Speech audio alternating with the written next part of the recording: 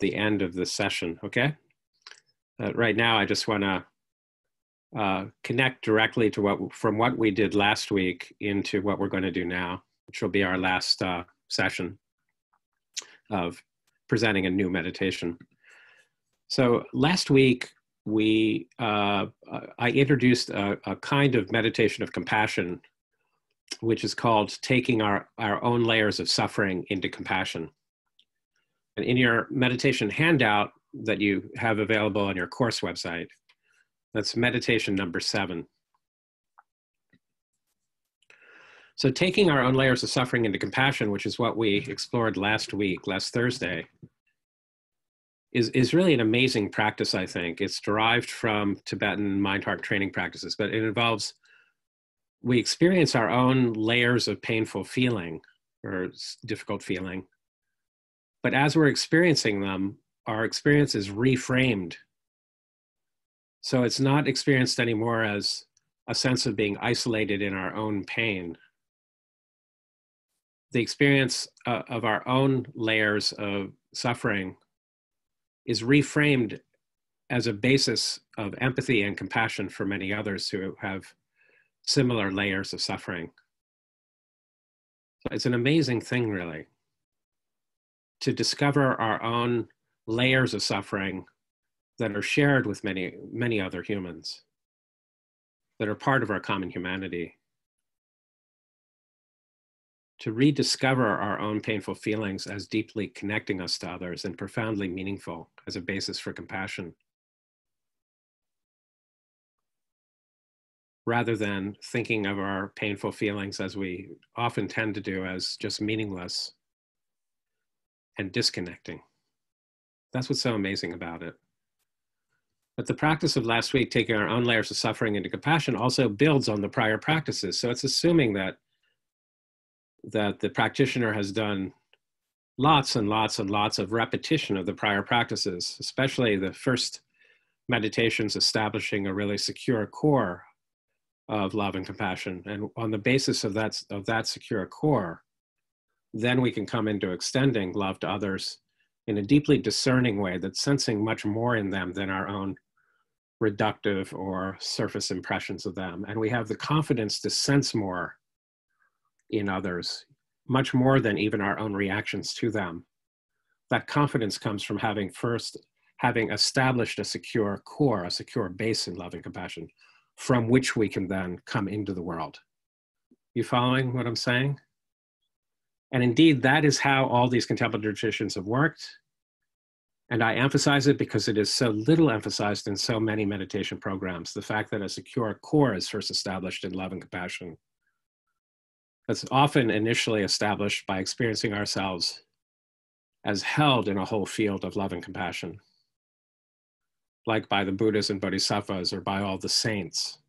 But here we adapted that so that anybody with a strong enough interest can find their connection to that way of practicing, like with a caring moment from our own lives, or a benefactor, someone we're grateful to, who's been in our life.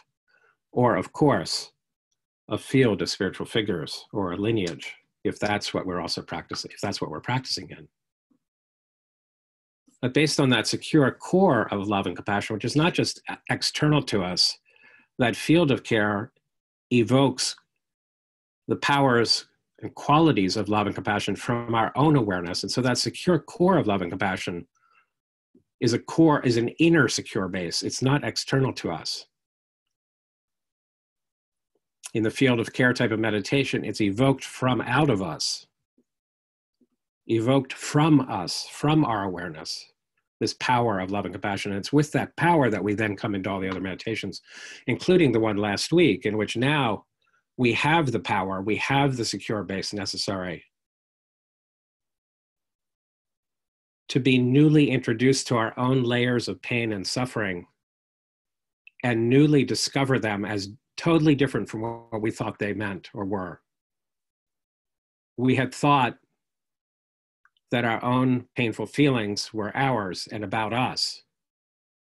They were never primarily about us. That's what we discover in the meditation I introduced last week. Our own painful feelings and layers of suffering are about everyone. That's what we had not noticed. That's the brilliance of this direction of practice, which again is adapted from traditions of Buddhism, but that also bridges into and connects to many other spiritual traditions. Now, the next meditation, also I wanted to say that as we discover that our own layers of suffering, like feelings that are profoundly shared with many others, like feelings of loneliness, of grieving over loss, fear for our loved ones, fear for our own lives, these are shared human feelings. And so when we recognize that as I experience one of those feelings, I am experiencing what many others feel in their own ways, it is so profoundly connecting. There's such a sense of solidarity with others.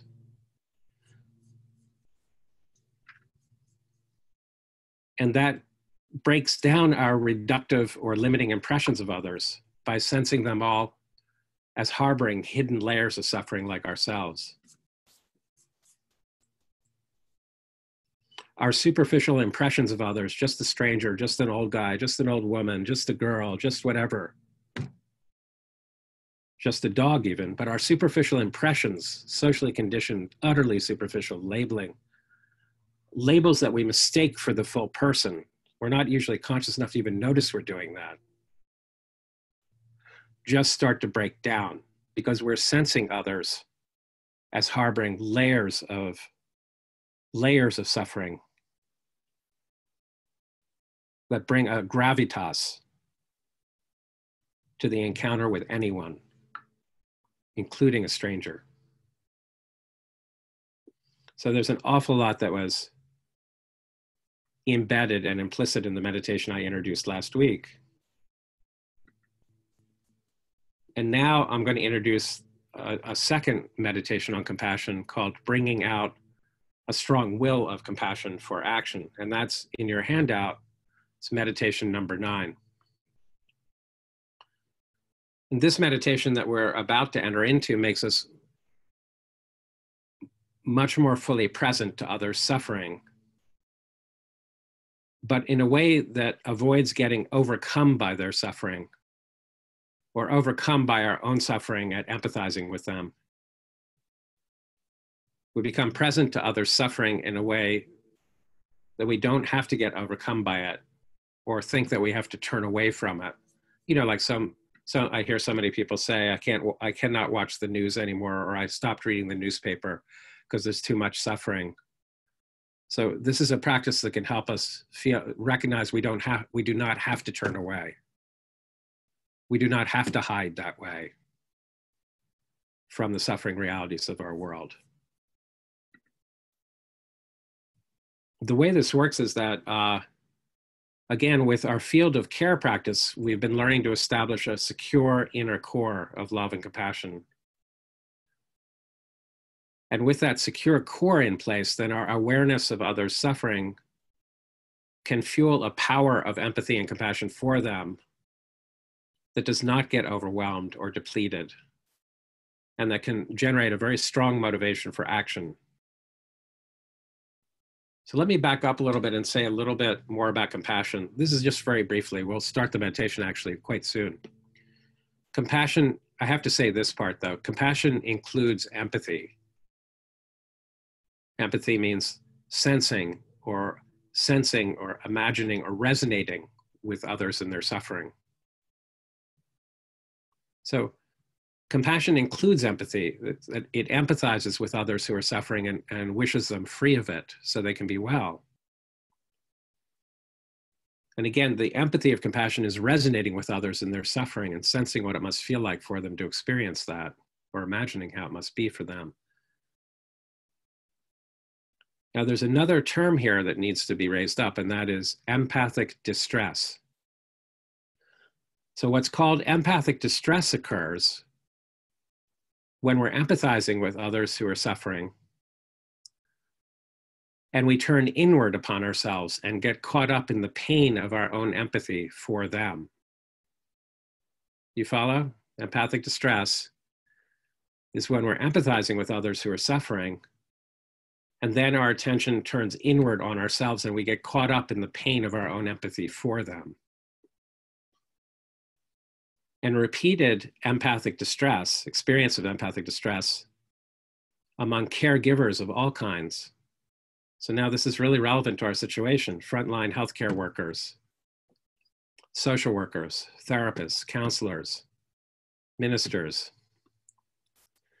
police officers. So repeated experience of empathic distress in caregivers often leads to emotional exhaustion and burnout.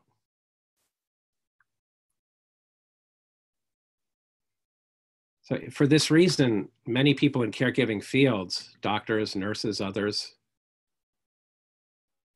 psychologists, psychotherapists, even as part of their training, this is especially true, I've heard of medical schools, are even told basically to suppress their feelings. Just distance yourself from your feelings and don't over empathize, so you can remain professional and not get emotionally exhausted and overwhelmed by all the suffering you're facing. And so what we're about to enter into is really relevant to the situation that so many frontline workers are in.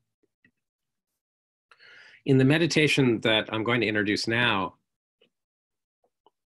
we learn how to avoid empathic distress. We learn how to avoid empathic distress, even as we are empathizing with others in their suffering. But we avoid empathic distress even while empathizing with them by letting the power of love and compassion from our secure core guide our empathic attention compassionately outward, always toward the others. So our attention never turns inward upon ourselves in the pain of our own empathy. Instead, as you'll hear it in the instruction of the meditation, it's very explicit. Don't get stuck in the pain of your empathy. Well, empathize. But then while you're empathizing, don't get stuck there in the pain of your own empathy. But let your experience of empathy, even painful empathy, energize your compassion. So it becomes an intense, powerful wish and energy of compassion directed outward toward the others who are suffering. So we do not internalize suffering as empathic distress, but instead become much more fully present to the others who are suffering and ready to respond.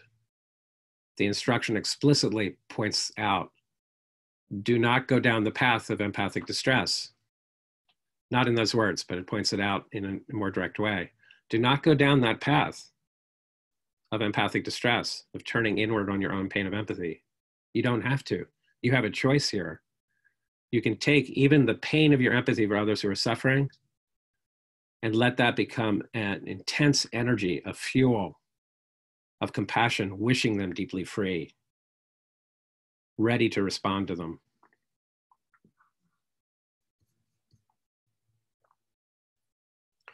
So there are two key purposes of this meditation. One is to develop skill at channeling empathy into compassion instead of empathic distress. The second is to bring out a very strong willpower of compassion for action.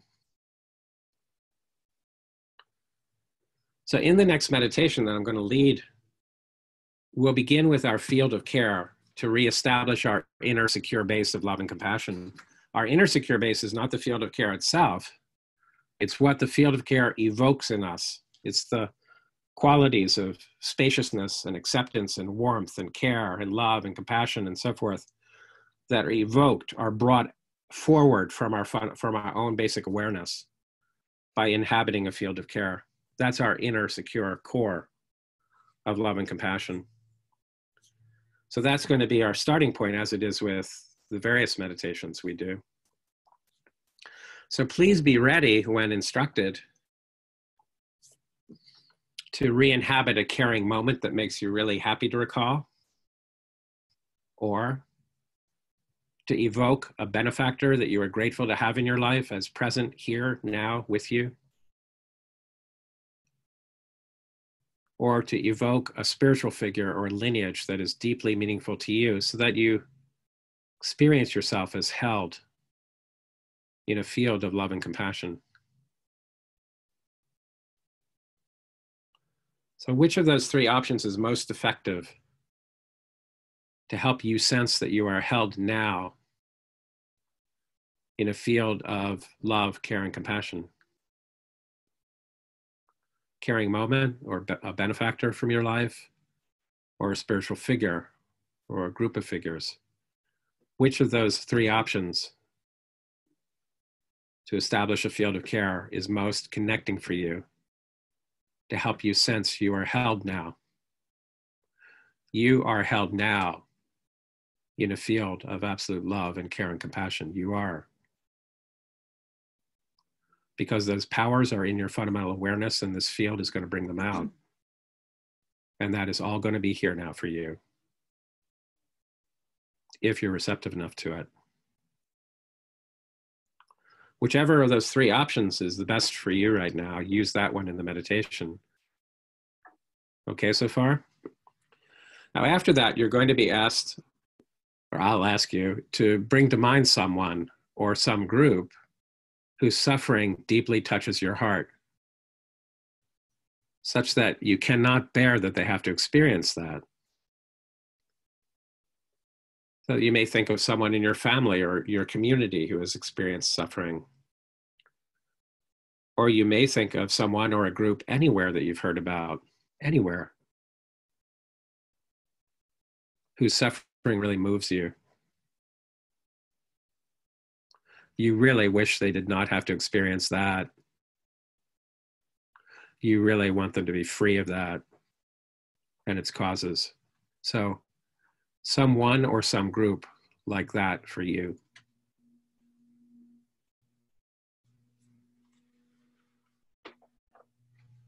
Try to think of that.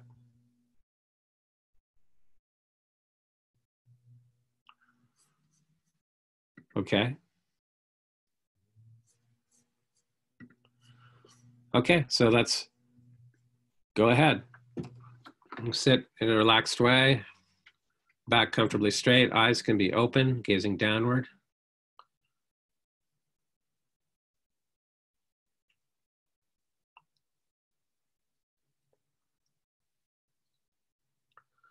Or you can close them if you feel a need. And then just let your breath settle into its own natural rhythm. And you're breathing into the abdomen, which means you feel the abdomen expand as you inhale. Really feel it expand on the inhale.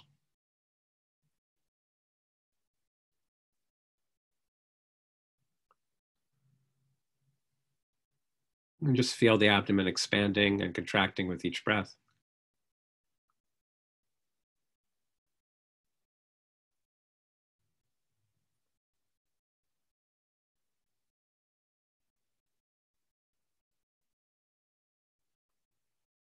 And let that feeling of the abdomen draw you into it more and more, breath by breath. Feeling it expand and contract.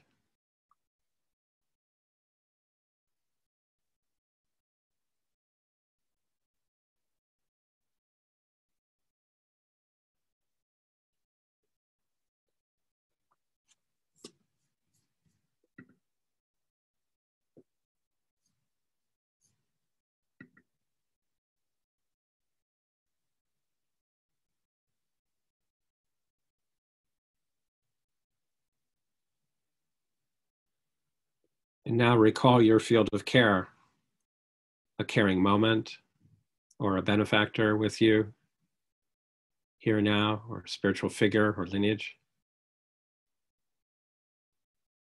And experience that as present to you here with you now, not just a memory, present here with you, happening now.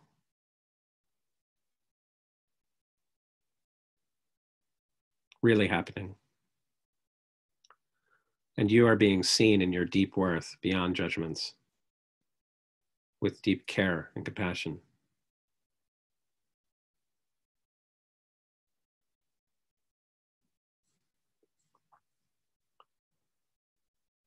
And just relax into the feeling of that, steeping in its loving energy. feeling its tender qualities and letting them infuse your whole being.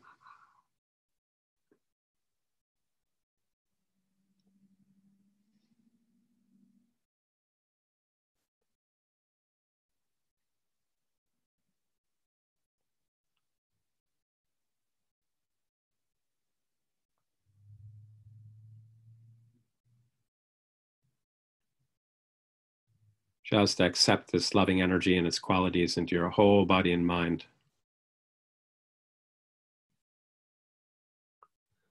Every part of you loved in its very being.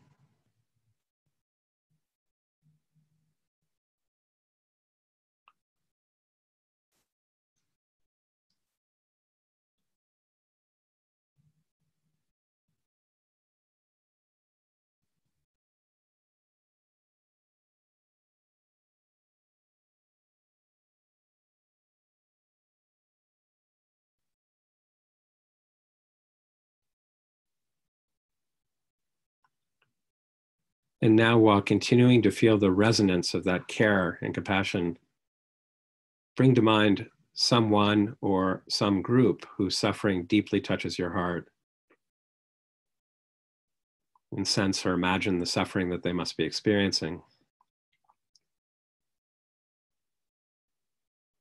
and how it must feel for them in their mind and body.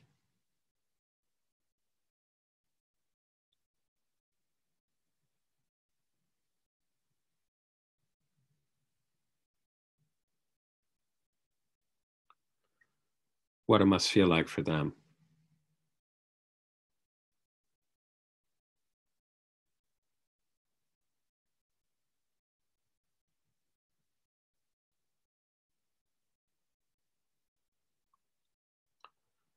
Just taking a little time to deepen your empathy in that way.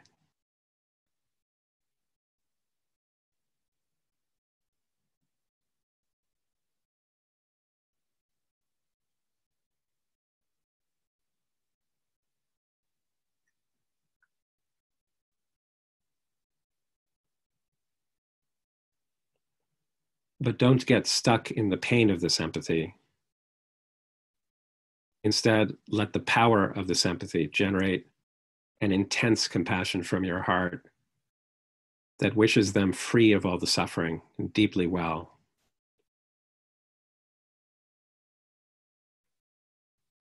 Feel the empathy, but let it translate itself into an intense power of compassion.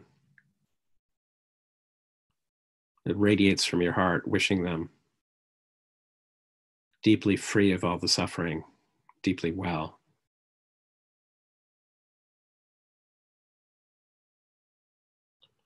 And let this strong wish and energy of compassion radiate powerfully from your heart to that person or group or being, infusing their whole being and environment in the healing power of compassion.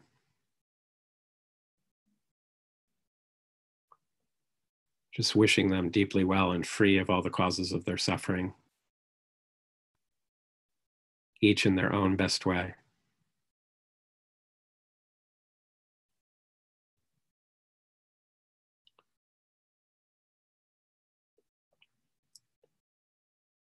So it's a powerful radiance of compassion from your heart going out to them and infusing their whole being and their whole environment in its qualities.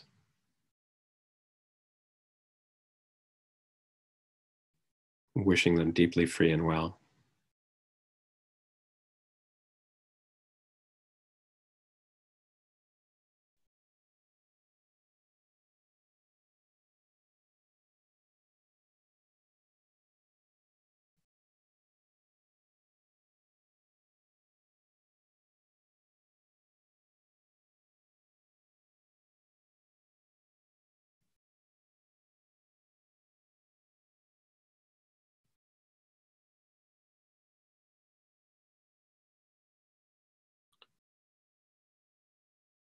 And if you wish now, you can let this compassionate wish and radiant energy now extend more broadly to all beings who experience all the layers of suffering of living and dying in this world. Just infusing them all and their environment in the healing power of this radiant compassion, wishing them all deeply well and free, each in their own best way.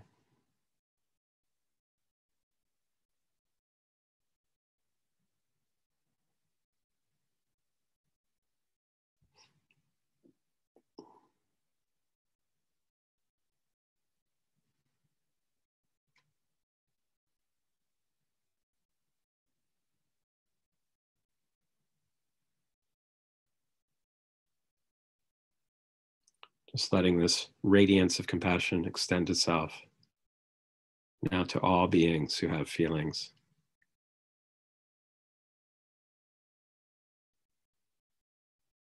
All beings who have layers of suffering. And wishing them deeply well and free.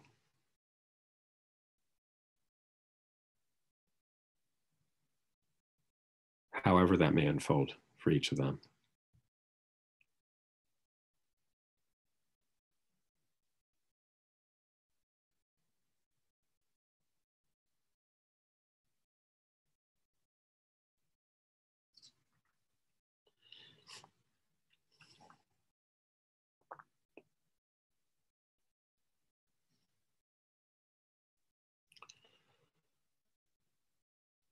And now finally just relax deeply into this felt sense of care and radiant compassion. Just relax into that and let that help your heart and mind to trust and release all of its images and frameworks of mind. And let the mind then just fall gently, completely open like space.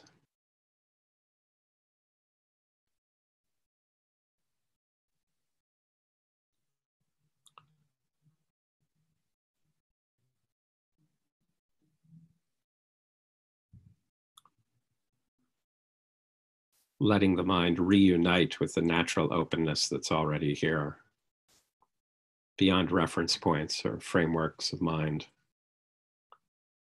like space.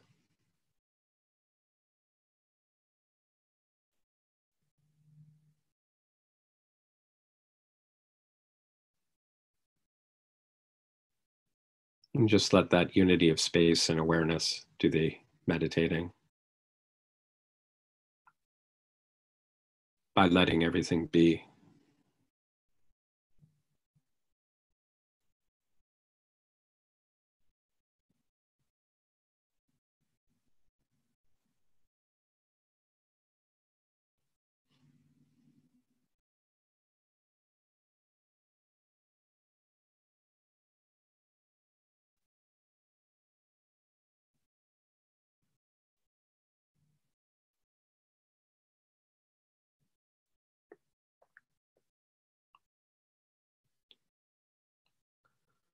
And let patterns of thought and feeling that arise just unwind or release within this utter openness of awareness. This space of deep allowing and accepting by letting everything just be.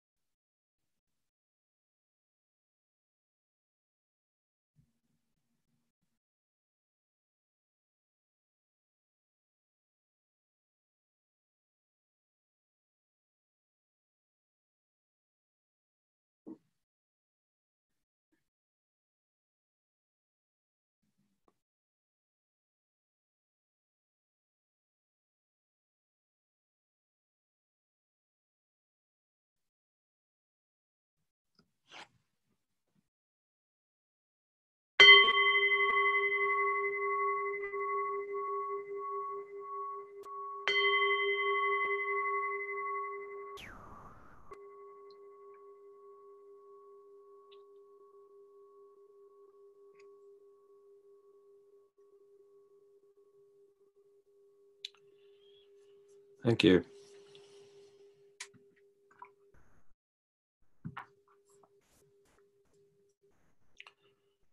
Very good.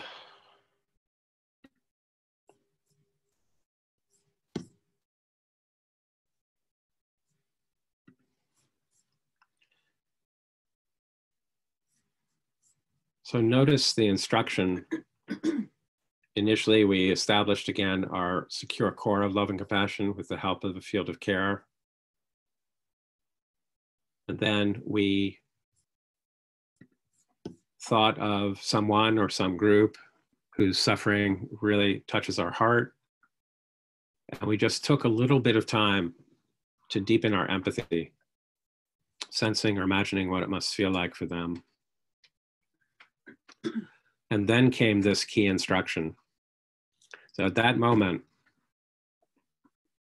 there are what are called two pathways that open up as we're empathizing with others and their suffering, others we really care about. We don't want to suffer that way.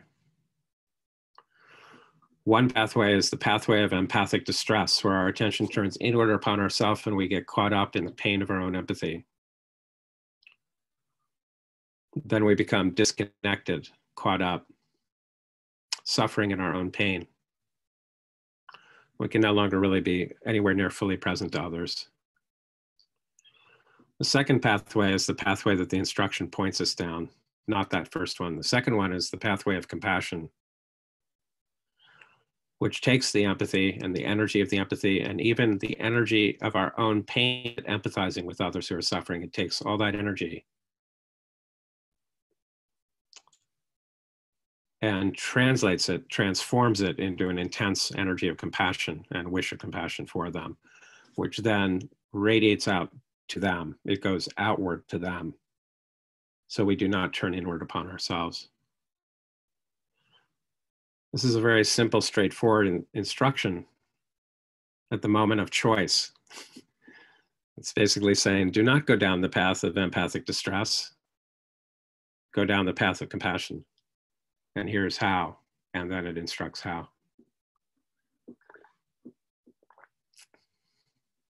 So the instruction came, do not get stuck in the pain of this empathy. We're not trying to get rid of the pain.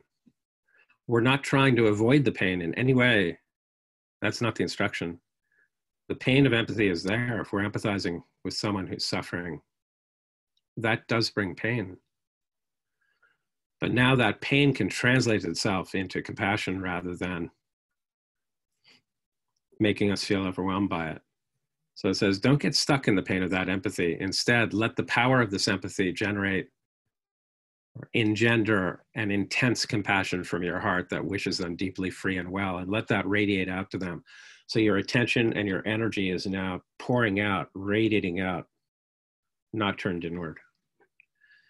And that's the key instruction, to take empathy into the path of compassion instead of the path of empathic distress.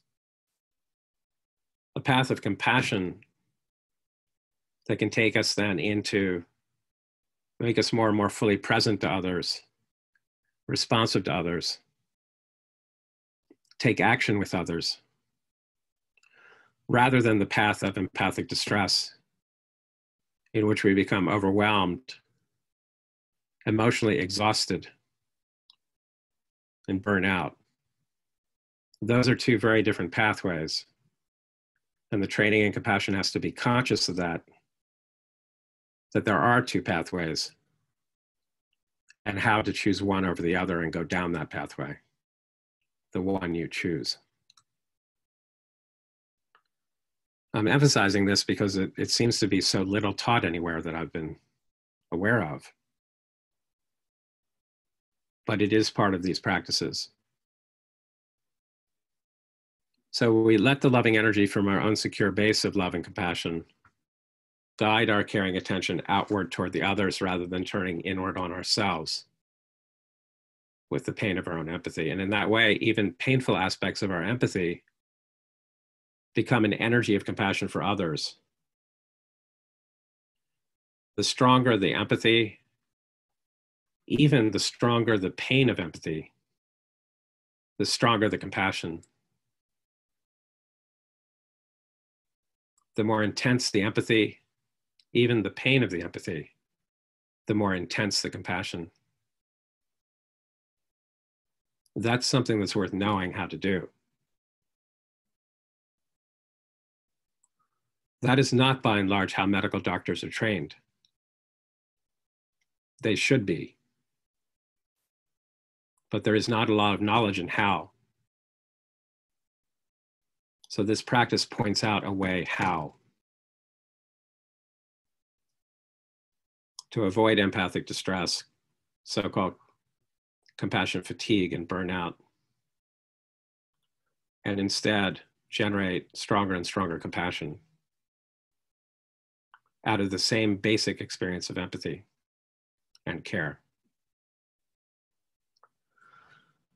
There's another aspect to all this related to it, which is that often, I think, in our lives, the suffering of someone we know or hear about, like, for example, on the news, as I'd mentioned, in the newspaper, hearing it on the news, some intense suffering that someone or some group is going through. And that stirs powerful feelings of empathy in us that can be disturbing to us if we don't know what to do with those feelings. And so there can be a socially conditioned tendency to just try to suppress those feelings, deny them, change the channel.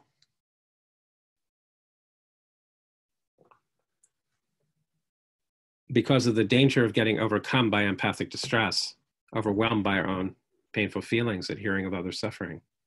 You following? So in contrast, this meditation is showing us that we can actually convert even our most painful feelings of empathy into compassion, and the more intense our empathy with those who are suffering, the more intense is the force of our compassion for them. We can actually learn that. That's a learning. We're not condemned to just have to fear empathic distress, not know what to do about it, and turn away from others when they're suffering, or not want to know. We don't have to go on that way.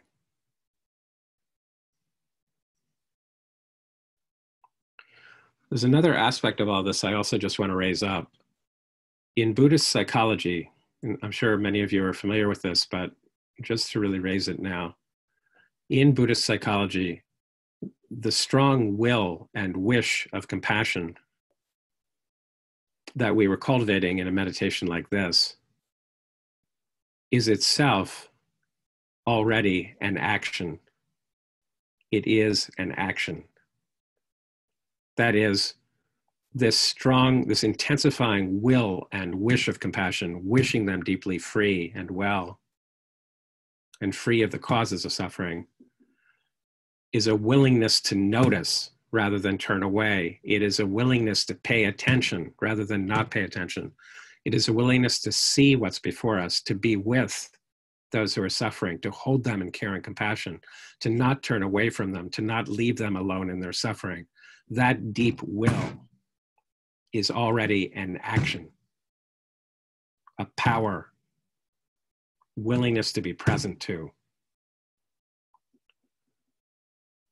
And that's the basis for any further action.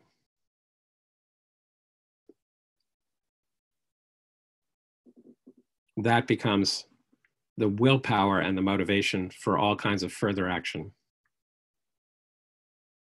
to address the suffering. I only bring that up because we live in a society that, again, I think often does not see things this way at all. People feel called to get out there and act, meaning using their body and their voice. That's, of course, a great thing when it comes to addressing suffering. And not nearly as strong in our culture is an awareness that for us to act in a sustaining and sustainable way, to not just get recurrently discouraged and give up, emotionally exhausted, burn out, and so forth, We need to access a sheer power and will of compassion, and that requires some discipline, some practice that brings forward, brings out, evokes, generates a strong force of compassion from our fundamental awareness, which then becomes a power of presence to those who are suffering or to everyone involved. And from that power of presence and from that strong will and motivation, all further actions. So that first step, what I just said, that is not attended to nearly as much in our society as far as I can see. Sorry. Get out there and do it is attended to. That's where our attention is. Get out there physically and act. But what is the motive power, the motivational power and the will and the energy and attitude that is taking form in that action? How do you cultivate that? How do you generate that more and more strongly? That I don't hear about very much in our society. What I do hear about is an awful lot of people in all sectors of activity getting emotionally exhausted, depleted, experiencing compassion fatigue, feeling overwhelmed, and endlessly asking each other, what can I do? What can I do about that? So I think that the practices like this that derive from powerful contemplative traditions have a lot to offer the world we find ourselves in right now. And anyone who seriously takes it up and takes responsibility to really train in it, cultivate it, catch on to it more and more, these powers of love and compassion and responsiveness and courage and groundedness and empathy and care and equanimity. Anyone who's willing to really cultivate that, to stick with it, is holding something that's critical for the whole world around us. Because frankly, most people do not know that that even exists as an option, do not know how to do it,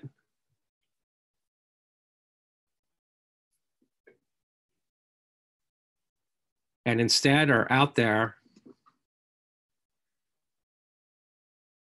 doing their best without that force, without that kind of a power of awareness and mind and presence, for lack of anything in their education teaching them how to cultivate that. So people are out there all over the place doing their best and unavoidably getting recurrently overwhelmed. So certainly it'd be good, I would hope, that someone would be willing to cultivate this power of love, care, compassion, presence, and discernment. Learn to embody it more and more. Learn how to share it. And bring it into our schools of medical education and nursing education and counseling and therapy and police, schools, and everywhere else.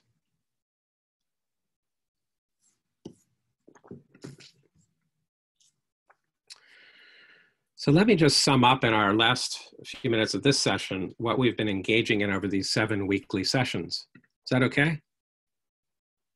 Just a very quick summary.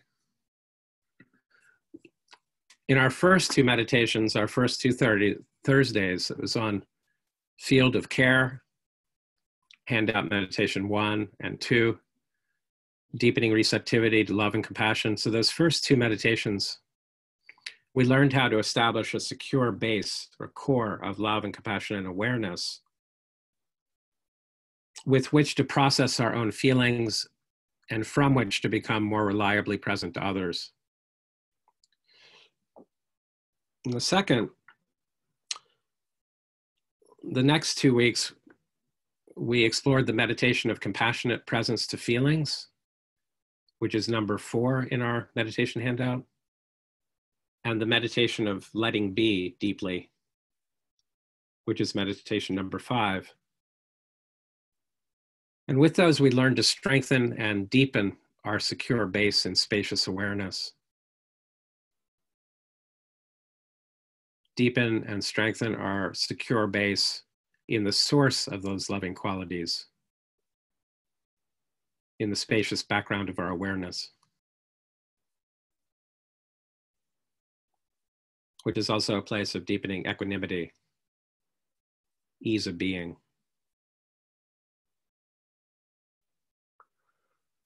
Then in the meditation of extending love, which is number 6 in our handout, you all remember that? Extending love 1.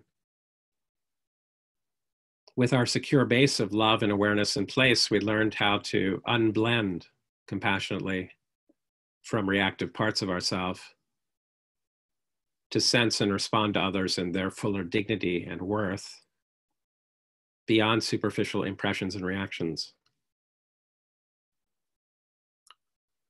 And in that way, that meditation of extending love, that's number 6 in your handout, begins to break down in-group biases to extend love and care more and more inclusively. And then based on all of those practices, we then took up the 2 compassion meditations last Thursday and then tonight. The first compassion meditation of last Thursday was called Taking Our Own Sufferings or Layers of Suffering into Compassion. It's number 7 in the handout. And that showed us how to let our own layers of suffering draw us into empathic connection with others who harbor similar layers of suffering. Layers of suffering like loneliness, longing, grief of loss, fear of pain, fear for loved ones, fear of dying. Layers of suffering that we share with all other humans. And by sensing those hidden layers in all others, including strangers and even those we have disliked,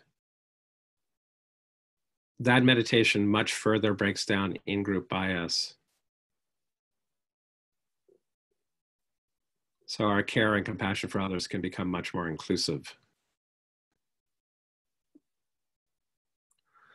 And then the second compassion meditation that I introduced tonight, which is number 9 in the handout, shows us how to generate a quite intense willpower of compassion for action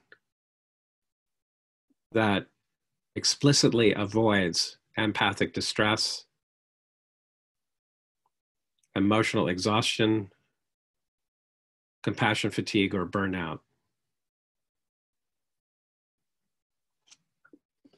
Now, those 2 compassion meditations that I just summarized can strongly empower our empathy for others and our compassion for them, but they are not complete just by themselves. To more specifically educate our empathy with what others are going through, we need to build relationships with others whose social and racial and ethnic and cultural or religious background, or gender or sexuality differ from our own. We need to build relationships with others who differ from us through many ways of coming to know each other, such as by opening new spaces for people to connect with each other and find their voice. And also, importantly, through good literature and theater and film and other means of communication and illumination. It's a big part of what good literature does, and the arts, is educate our empathy.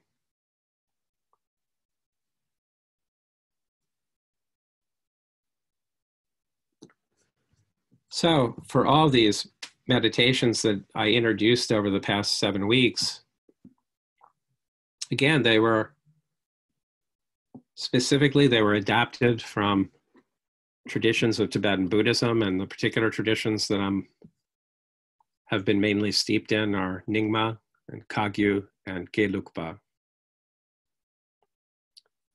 So it's drawing from all three of those, but the basic pattern of establishing a secure base in a kind of a power and capacity of love and care and compassion, to experience that you're held in that and let that experience evoke those powers from your own awareness. So you can learn increasingly to connect with that power of love and compassion more and more readily, or even increasingly at will. That secure base has been found essential, not just in Tibetan Buddhism, but in all spiritual traditions I'm aware of. That is the kind of basis from which people then become present to many others with increasingly reliable, sustaining, self-replenishing, inclusive, and increasingly unconditional power of care, love, compassion, responsiveness, courage, discernment. The sort of thing that we've seen in figures like Martin Luther King, Archbishop Desmond Tutu, the Dalai Lama, Harriet Tubman.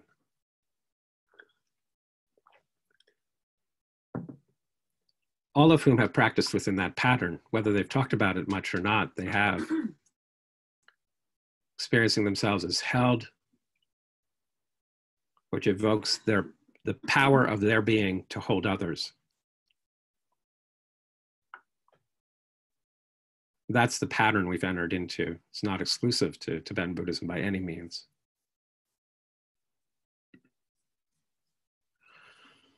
So some of you have asked, like, what about the video recordings of all these teachings and meditations, Thursday and Friday nights? And they've been up on our course website here with Barry, but they're also now, they'll be more permanently available on the website for the Foundation for Active Compassion. So I'm hoping that all of you by now know how to find that website. Am I correct? You know how to find it? It is listed on the first page of your meditation handout. It is foundationforactivecompassion.org. So on there are the video recordings. Also, just today, with others' help, the audio recordings of each of these 7 meditations has also been put up on that website, on the media page.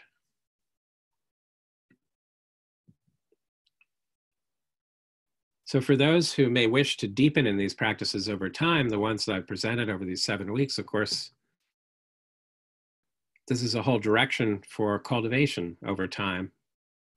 And I'm not assuming, in offering all this, I don't assume that everyone wants to take it up and make it their core practice for life, but some probably may want to. And then there are others for whom it may be empowering or helpful or informing in some way to the practice traditions that you're already practicing in. So that's my hope.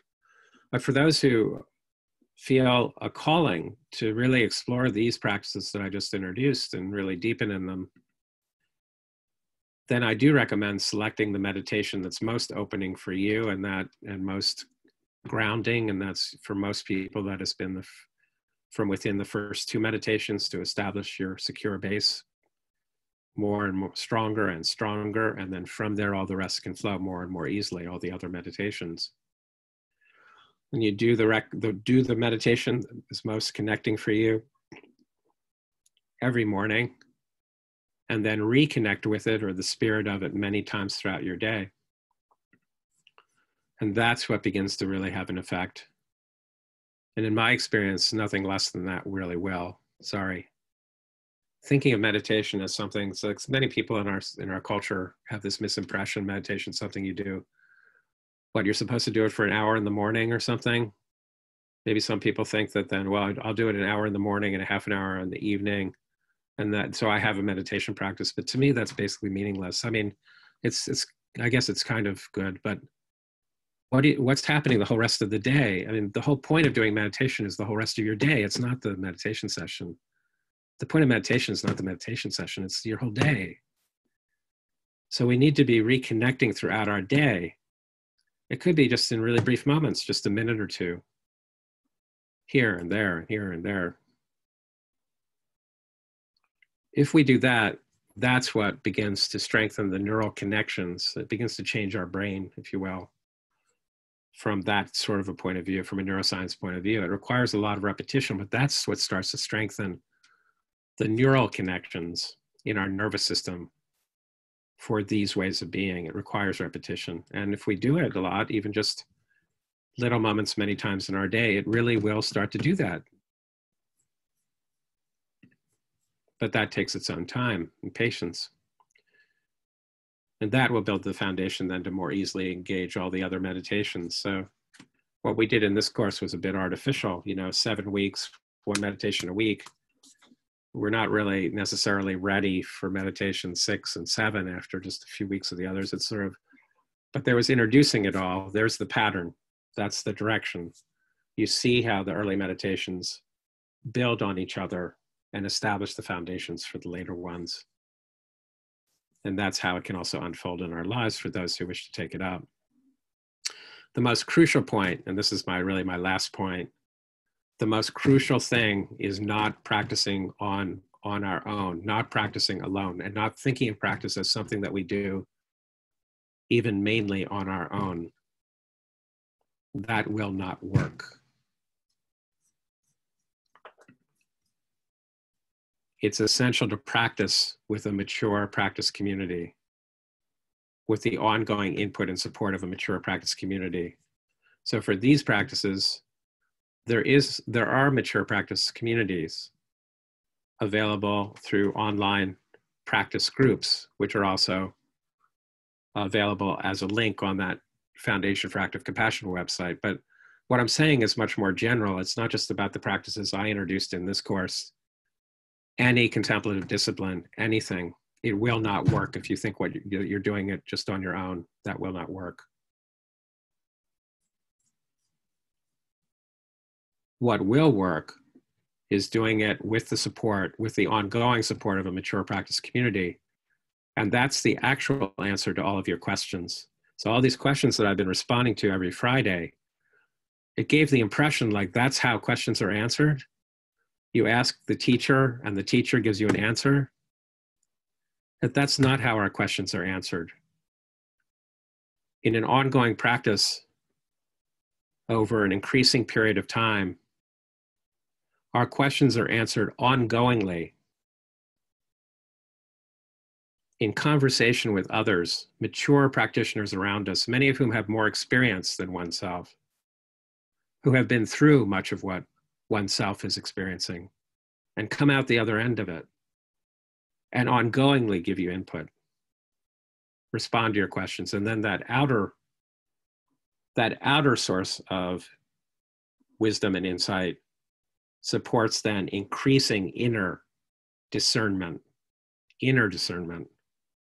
from which the questions really get answered. The inner discernment of your practice. As you catch on more and more to it, it starts to not only raise questions for you, but answer them through your own insights that sort of open up in the midst of your practice itself. And suddenly you have an answer to your question that goes far beyond anything you could ever hear from anyone else, including your teacher. Because that inner dimension of your being is the real teacher. And any other teacher, if they're authentic, is just someone who learned how to catch on to that same inner dimension of their being that you're catching on to. So that's all I have to share for tonight. And I want to really give my thanks to Cassie and Jen, who supported this whole online process so beautifully and caringly. And I also want to thank Ilona and Elise and Kathy and Andrea, who have helped compile the questions for the question and answer parts on Friday night. And I'll be back tomorrow night to respond to questions, any questions you have. And I want to thank the Barry Center for Buddhist Studies and the Foundation for Active Compassion for all their support for this course and all the important work they do in the world. And I want to thank all of you for showing up with such sincerity and care. And generosity, really, to really offer yourselves, really offer up more and more of ourselves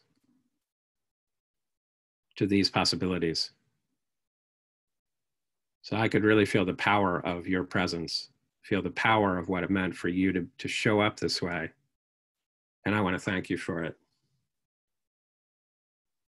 That's all I have to say tonight. So thank you all. And good night.